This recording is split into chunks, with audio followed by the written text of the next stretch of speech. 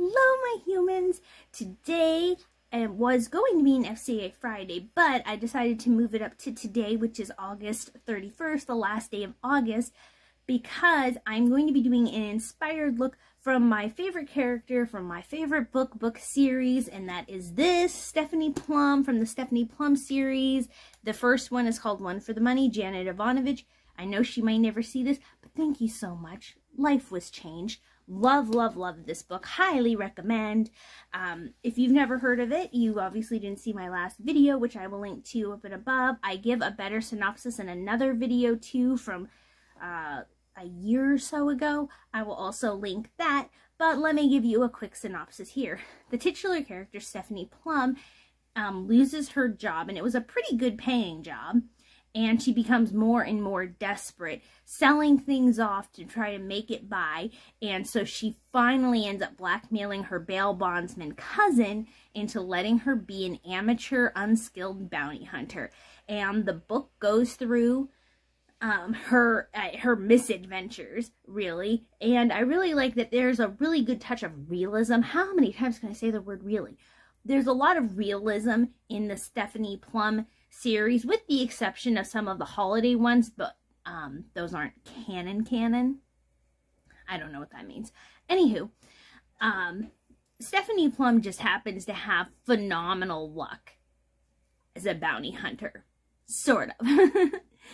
But she is savvy. She's from New Jersey, and there's a point in the book where she needs information, and she's like, I need information. I need it fast. What is the quickest way for me to get information in the area where I'm going to be in? So that's the look that we are going to go with.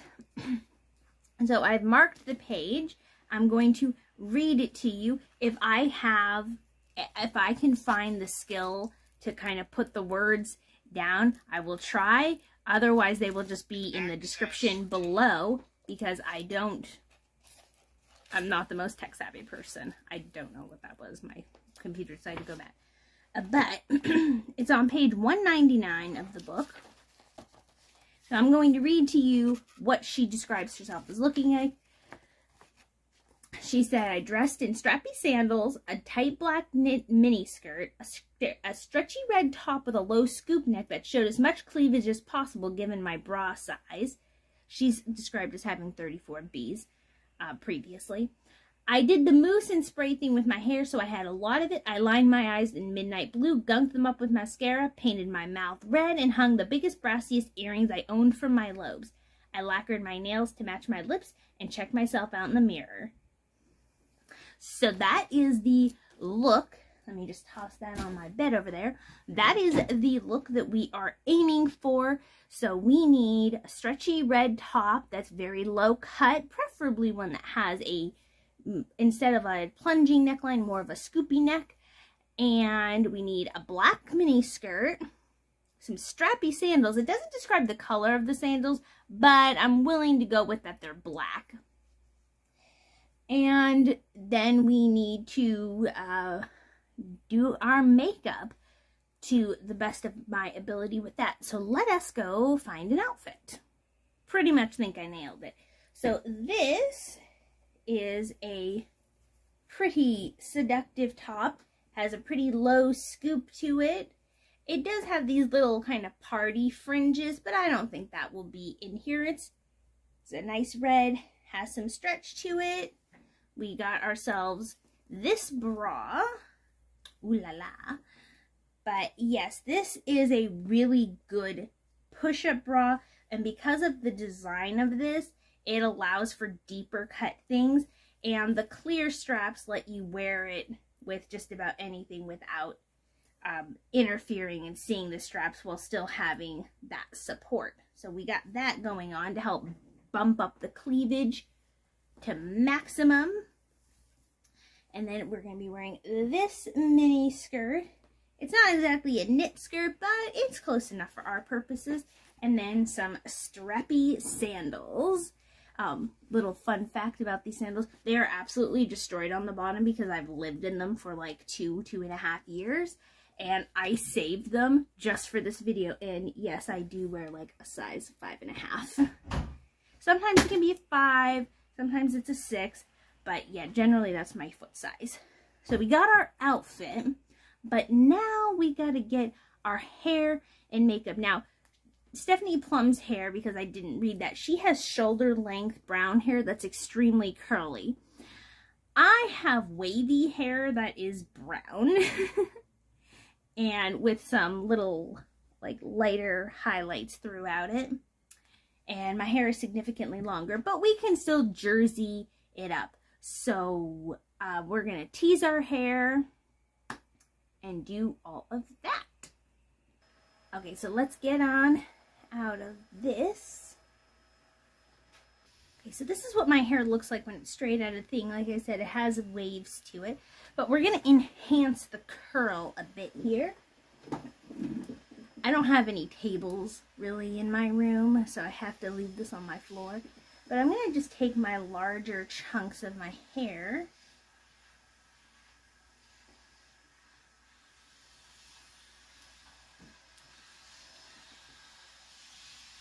see how often I curl my hair? I don't. So we're gonna just enhance the curl a little bit here.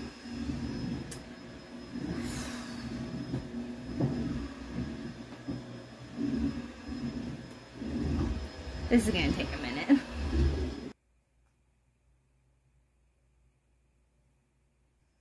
Okay, so now we're curled. Terribly, but it'll improve. I'm gonna use a little bit of spray, not a whole lot. I'm using the Got To Be Glued stuff, just so we know. And I'm going to go ahead, that was just a little bit just to try to maintain some of the curl. My hair does not hold a curl very well. But I have some of this glue mousse, so I'm just going to kind of spoof this through here. That way when I do the thing, go ahead and like just smooth this around.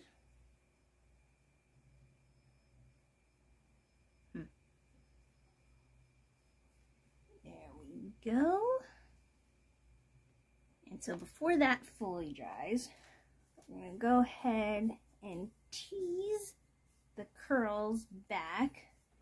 I don't tease my hair very often. Makes it all tangled, but that's okay. So we're just going to keep doing this before the stuff all dries so that we get a whole bunch of hair that's big as Jersey life. Alright, I don't think that we're going to get bigger or more Jersey than that. So we'll once again do a little heavier of the spray. Then we're going to just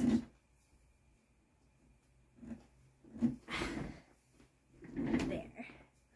Wild and out. Lots of Jersey hair. I'm no hairstylist, but neither is Stephanie Plum. So I think that is pretty good. Now, let's get dressed before we do our makeup. Alright, so we got hair to the gods, cleavage to the gods. Now, we gotta get that makeup on. Accessory time. Alright, I'm gonna start with makeup. And let me get my mirror. Put my mirror on the ground. Alright. So the only thing that is specifically described is the red lipstick, red nails, boom, and midnight liner, midnight blue liner, and heavy on the mascara. Because at the time, Stephanie's poor. She probably can't afford, you know, fake eyelashes and eye glue. That's stuff she already had. Doesn't mention primer, but just to make my life a little easier, I'm going to take this contour palette from e.l.f., put on a little of the Milani primer, and just in this neutral color, I'm just going to take a little bit of that and go across my lids. It doesn't change the color of my lids significantly, because it doesn't say that she's wearing any other eyeshadow, this is just a little helpful thing for me for putting liner on, to have just a little bit of a base on the eye. Nothing too much, just a light little something. Okay, now I don't have midnight blue, but I'm not worried about it. So I'm going to use this blue, this is called Bright Blue from Koki. Trying to make sure you guys can see while also doing the thing.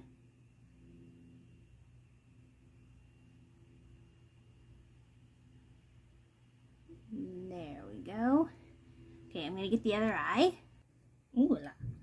Alright, so I'm going to take this dark blue called Velocity with this liner brush, and I'm just going to go right on top of that blue to kind of give it that nice dark midnight blue coloring. Okay, so we got this one significantly darker than this one. We just got to match it up.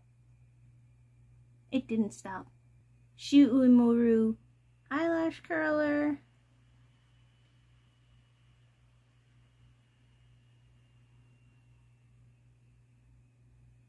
Trying to let you guys see and see what I'm doing in the mirror.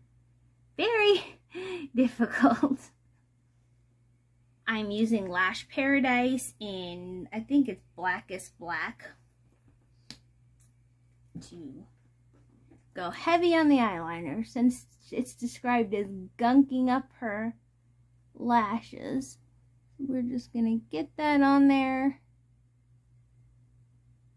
nice and thick. Now, even though the book didn't describe her as wearing foundation, pretty sure that we went there. So just for a basic thing, I'm using the CoverGirl Outlast, the red cap, and I wear the color light natural beige 840. Getting this all blended in with a sponge.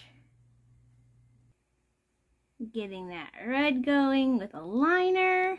I'm going to use Revlon 660 Ultra HD in the color Romance.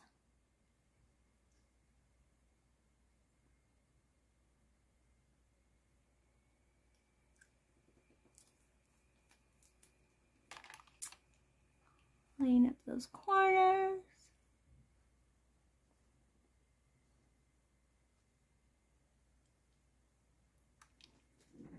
And last but not least, we gotta throw on the biggest, brassiest hoops that we own. There aren't any pictures, so I just kind of have to go with this. All right, I need my mirror. Hold on. All right, do we look 90s Jersey enough to you? Could I get some information off of the streets?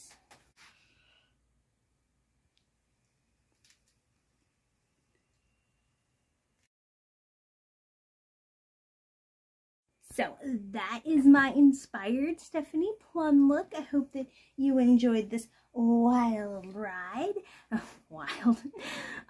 But tell me, do you think that when you picture Stephanie Plum, maybe with better curly hair, a little darker, do you think that this is what you imagine when I described that? Does this match up? I think I did pretty good.